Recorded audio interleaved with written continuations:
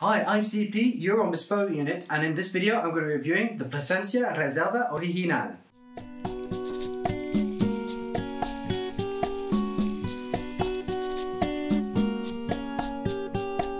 As per usual, this review was conducted using the Bespoke Unit Cigar Formula, a quantifiable review matrix that you can use at home. Simply look in the description where you'll find a link which will take you to a guide so you'll learn how to use this, and it will also provide you with PDFs of a blank version that you can download to use yourself. Furthermore, these cigars have been stored for the last 3 weeks in the Boveda acrylic humidor that you can see behind me. This ensures that they were properly acclimated and prepared for the review. They were stored with 69% Boveda packs, and I monitored them regularly with a Boveda Butler. So first of all, full disclosure, Paul and I are big fans of the Plasencia Reserva Original. It is a wonderful smoke to have in the morning with your coffee, when you're answering your first emails and getting started for the day. Therefore, we're very fortunate to have the Bespoke Unit Cigar Formula to act as a safeguard to ensure that we are impartial and prevent bias.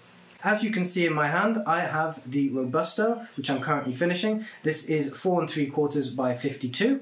It is assembled at the Plasencia factory in Estelí, Nicaragua, using an accordion bunching method. Here's an unsmoked one, which I'm going to use as an example. It is a Nicaraguan puro, but you've probably already heard of this cigar because it is one of the only, if not the only, organic cigar on the market. Indeed, the Jalapa and Estelí Plasencia fields are certified by the Organic Crop Improvement Association, or OSHA for short, and interestingly, these tobaccos are grown using the traditional Nicarao native techniques that have existed for over 500 years.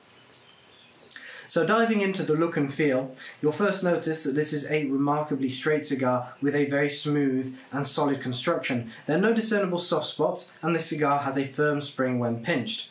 It also has a distinctive nutmeg hue, which is emphasized by the mottled and stretched vein texture, which is quite refined overall, and it has a very oily sheen.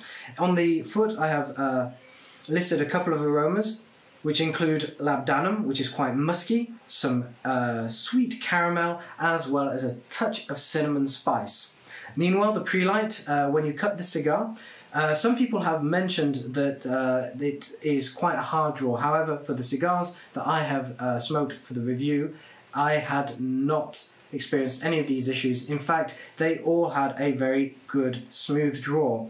The flavours aren't as strong as I expected though on the pre-light, given how rich they are on the foot, but I experienced salted caramel, so the same caramel that I smelt earlier with the touch of salt that just left a residue on the lips, as well as some cinnamon spice as before, and some gingerbread on this occasion too. A little bit yeasty, quite interesting indeed. Therefore, next we'll be talking about the palate, and as you can see, I'm on the final third of this cigar, which is a shame because I wanted to show the large band, and I did have a very impressive ash as well, but I got a little bit carried away with myself.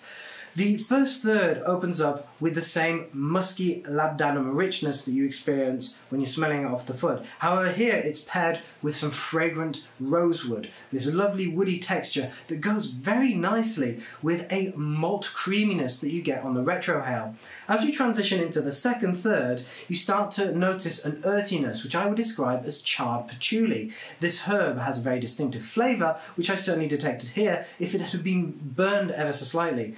Another note that I particularly enjoyed in the second third was grape must. Grape must is the byproduct when you're producing wine. It's what's left over after pressing the juice. This is sometimes fermented to produce an udvi such as grappa, and can also be used to produce something called ratafia. It's quite vinous, very fruit forward, has this distinctive raisin flavour, is a little bit boozy as well. This was quite distinctive, had a kind of balsamic flavour in the second third, and it paired quite nicely with some nutmeg spice that was revealed in the retrohale. And once you get into the final third, which is where I am now, you'll be greeted with this dominant terracotta note, which is reminiscent of musty earth and the soil of its native country. This flavour is rich in minerals and goes quite well with the pepper that is particularly present in the retrohale, as well as a long and lingering sandalwood finish. As you can probably gather, this is a very complex cigar, and it features a rich smooth, velvety mouthfeel with a balanced palate stimulation that interacts with every part of the tongue. That being said, throughout the first and second third, it focuses more on the front, and it's not until the final third that we start to feel something at the back of the tongue. The life cycle is quite developed. You get a rich variety of characteristics and notes throughout each third, which evolve nicely and produce new and unique flavours. And finally, the finish is particularly lingering. It lays very nicely on the tongue, continues to pair with your beverage of choice, which we'll talk about later. And of course, the residual scent left in the room is pleasingly aromatic. It's not overbearing or inoffensive whatsoever. I quite enjoy it after enjoying the cigar. Next, we'll dive into the burn and combustion of this cigar. So as you can see here, I'm in the final third. I did touch it up only once in the first third, and it perhaps wasn't even necessary. Overall, it does produce a little bit of waviness with a razor-sharp burn, but you probably don't need to touch it up.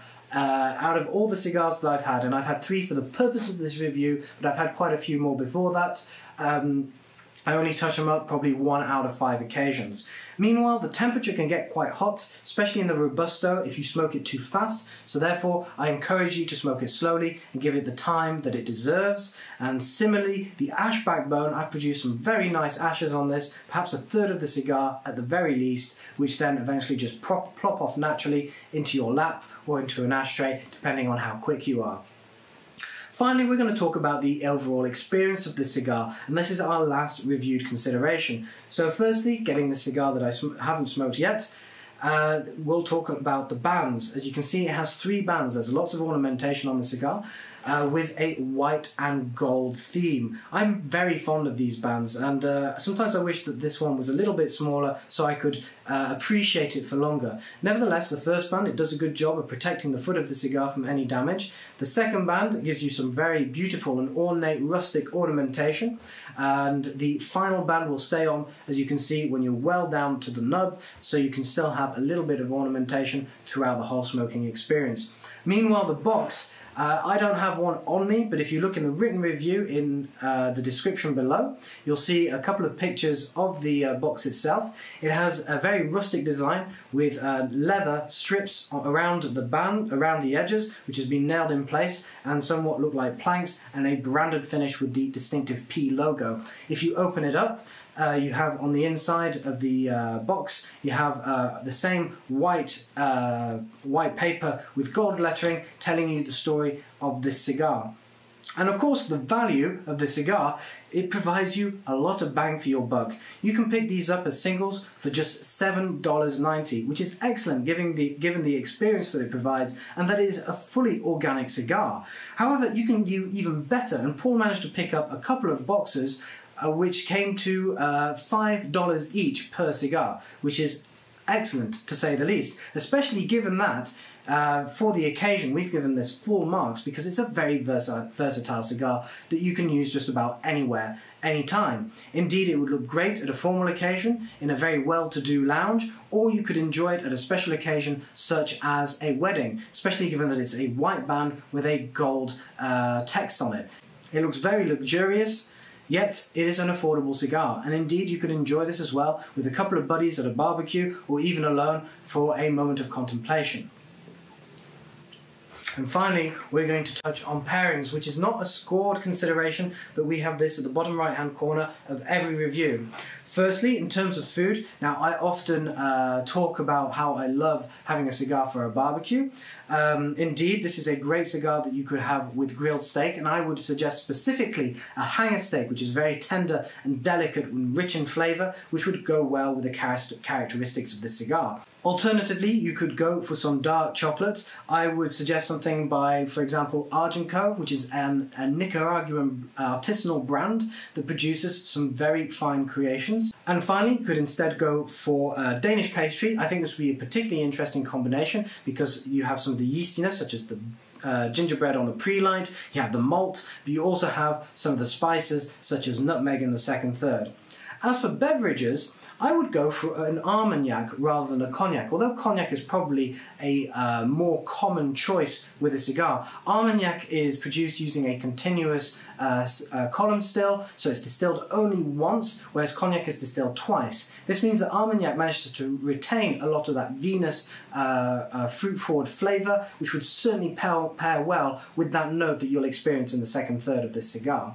Alternatively, a vintage champagne would be a great choice as well, especially that you have some creamy malt in the first third and you do have that vinous characteristic in the second third. A vintage champagne tends to be a lot more mature and complex and would definitely be best suited to this cigar. Finally, when it comes to coffee, as much as I love an espresso with my cigars, I would instead suggest a filter coffee. Not only is it going to be a longer experience, but it's going to be more mineral rather than strong on the copper and thick roasted flavors. I've done my best to be as impartial as possible, and I hope that you're satisfied with the results. Indeed, this is a fantastic, versatile cigar that you can enjoy for a variety of occasions. It's also very beginner friendly, and it's a great cigar to get started on. It's mild but not too mild, and it has a variety of complex flavors. It will also satisfy even the most seasoned veteran of cigar enthusiasts.